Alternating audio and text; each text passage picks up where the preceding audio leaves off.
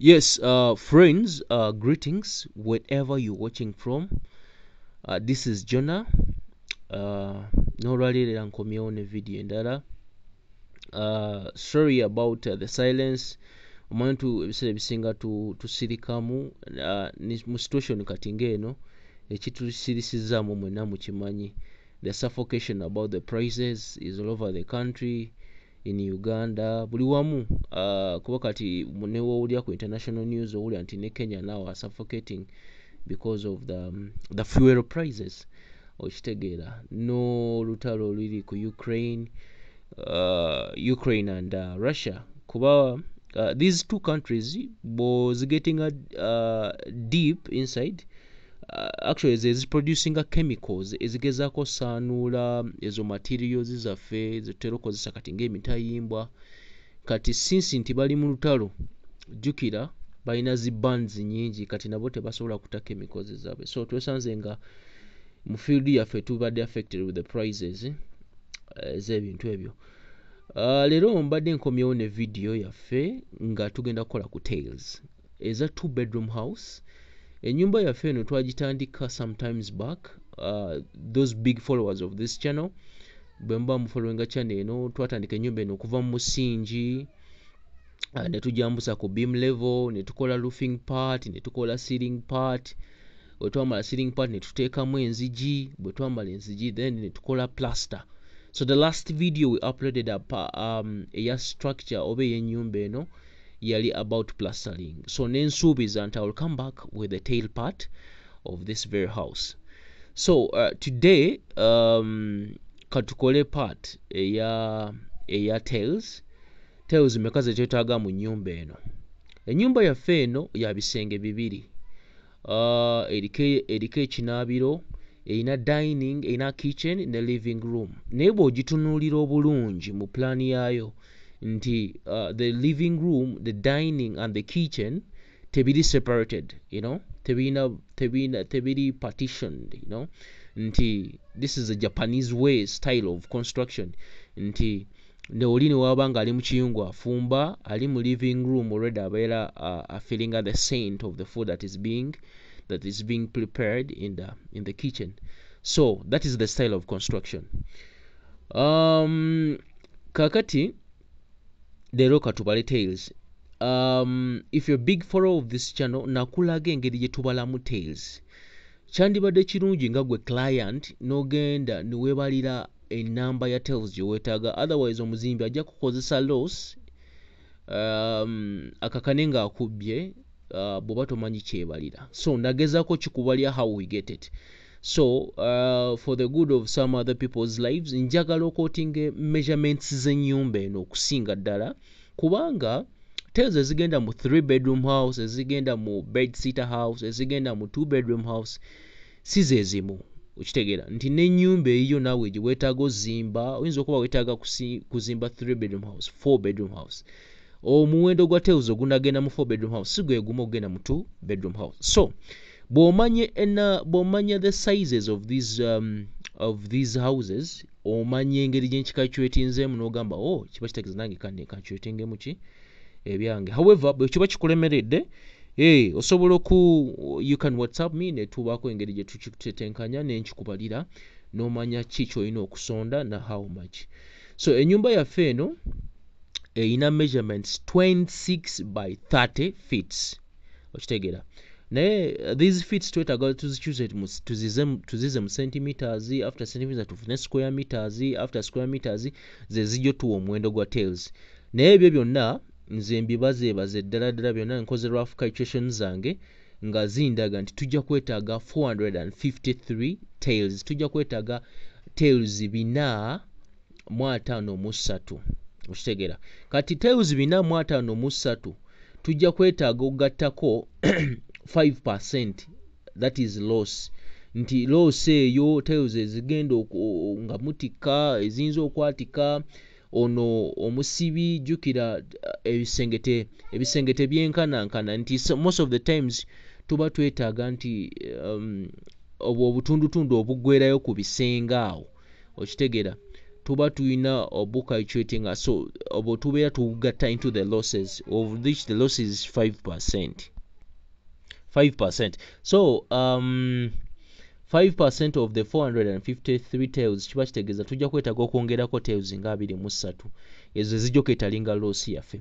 So tails zino tebazitunda nga single piece. Tebagitunda nti tail emu n'ogitwala n'ogitika no. Bazitundira mu boxes. Kiba kitegeeza tails zaffe zino ebina 53 nga tugaseeko 23 tuba tujja kufuna tails zonna tujja kufuna tails 476. Kati 776 tuba tulina ozizuza mu box. Naye nconsiderinze tail measuring 40 by 40 centimeters. Box eya 40 by 40 centimeters ejja kuba mu tails 12. So kiba kitegeeza tujja kwetaaga box mmeka ezo eza tails 12. Ojja kwetaaga box nze bwe mbalaabalamu ojja kwetaaga box 4. Box 4 box eya 40 by 40 centimeters ku katale kati eri wakati w'emitwalo 5.5 n'emitwalo 6. Kakati ndowooza olaba ebbeeyi y'ebintu yalinnya dda yabuukuuka dda. So awo wetutuuse kakati weba box emu ya mitwalo 6 kiba kitegeeza box 4 zijja kumalako sente mmeka. Ojja kwetaaga obukadde 2 mu emitwalo 4. Tugende mu bathroom. Okimanyi bulungi nti akanaabiro kaffe ako kanyuma nnyo bw'oba okataddemu tails bulungi nnyo. Okitegeera ddala ku bisenge byayo tetera kusiigamu langi olw'ensonga nti langi buli we receiving amazzi constantly oba every day every now and then langi ezo zinaabuuka ne zigagambuka. Okitegeera. So that's why the reason as to why nti mu bina bye tuteekamu tails ne ensonga waliwo yagimbuuza. That's the reason as to why mu ebisenge by'ebina bye tuteekamu tails nti langi zaffe ezo zikola ki zigagambuka ziba zifinga amazzi amangi. So ekinabiro kyaffe kino jjukira kiri ku 8 by 6 feet. Okitegeera. Kati bwe mbalaabalamu ekinabiro kyaffe all together kiyinza okwetaaga tails nga 222. Nze nakugambye nze feet nziza mu centimeters nenziziza mu meters nenfuna square meters nenfuna buli kimu.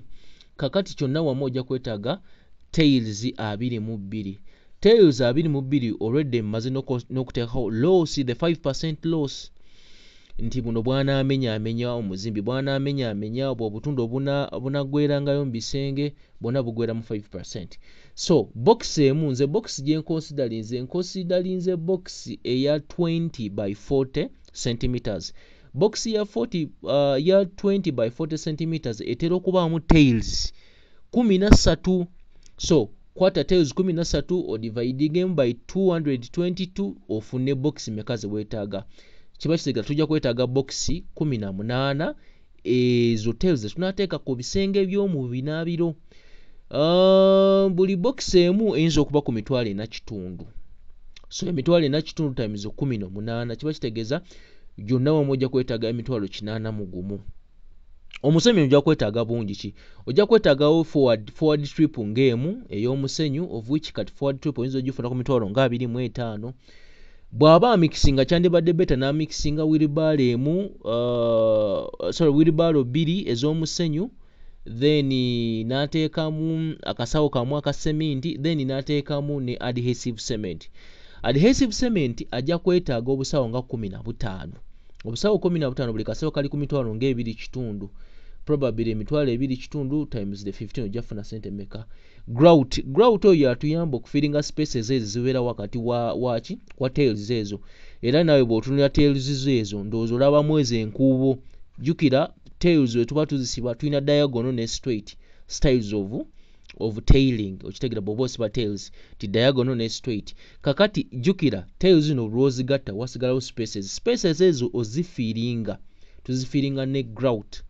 Grout ono ojja kwetaagayo sockets ojja kwetaagayo baaga nga 3. Buli baaga oyinza gifuna ku mutwalo. Ojja kwetaagayo bu spacers buno bwe tuteeka awo buli nsonda ya tails we zikoma.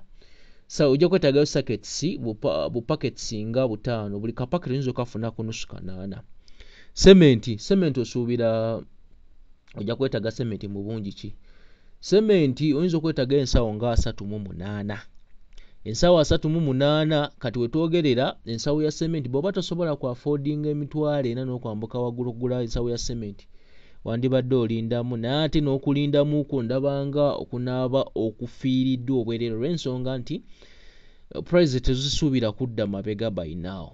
Kino kibeera gye tulimu tuyinza okibeeramu okumala emyaka ndowooza nga 3 kitegeera embeera otereera because jjukira luli olutalo lukyagenda mu maaso biki blabla mungi nawe nga mumanyi politics mumanyi ngeri gyagenda mu maaso. So nze ensawo ngiconsideri nze ensawo emu ya sementi oyinza ogifuna ku mitwalo 4,200. That is minimum by the way. Naye ng'ebiseera ebisinga kati wetwogerera eri wakati w'emitwalo 4 n'emitwalo 4.5 okitegeera. So ensawo 38 zijja kumalako akakadde kamu emitwalo 59,600 kitegeera. So bwe tubigatta byonna ewamu nga wenzize mbikubaliramu byonna ewamu okuva gye natandikidde oyinza okwetaagayo obukadde 5 mu emitwalo 7,700 mu 1,000. Kakati labor bajja kucharginga according to square meters. Nakubuulira buli kimu. I showed you how we calculate square meters. Kati osobola ozeebaliramu n'omanya square meters meka z'olina mu nnyumba yo n'omanya nti omuzimbi wa teeza agenda kunsaba era ky'oba osooka omugamba nti square meter ogenda kunkyajiga ssente meka yaba amanyi nti ekintu okikola ki okijuwa era okitegeera. Kati bw'omanya omuwendo gwa square meters oziguli mu nnyumba yo kiba kitegeeza osobola okumanya labor oba omuzimbi agenda kusaba ssente meka. Ebiseera ebisinga batera okusaba wakati w'omutwalo n'emitwalo 2 okitegeera. Wakati w'omutwalo n'emitwalo 2 ayinza okugamba nti square meter ngenda kugikusubira gumu kitundu, nyinza okugikusubira mutwalo, nyinza ogikusubira gumu 2, ngenda gikusubira gumu 8. So around there probably. So you can calculate the square meters on you by your own then and know how many square meters do you have within your house then and check out with the labor cost how much you will be charged with the labor cost. Yes, thank you for subscribing, thank you for being part of this channel and nsigadde nga nze Jonah. Probably let's link up into other videos. I've been uploading mbadde ngezaako ku uploading most of the houses. Tulina ennyumba nnyingi zenze uploading 2-bedroom house, 3-bedroom house. I've uploaded the single bed sitter house. Ezo zonna neetaaga okuddamu tuddemu tuzibale mpola tulabe ziggwera mu ssente mmeka era nawe wonaaba weetaaza okutebako ky'otandisa oyinza kimalya mu ssente mmeka. But for now, thank you for watching. Thank you for being part of this channel. This is Jonah Steele. Let's link up into other videos.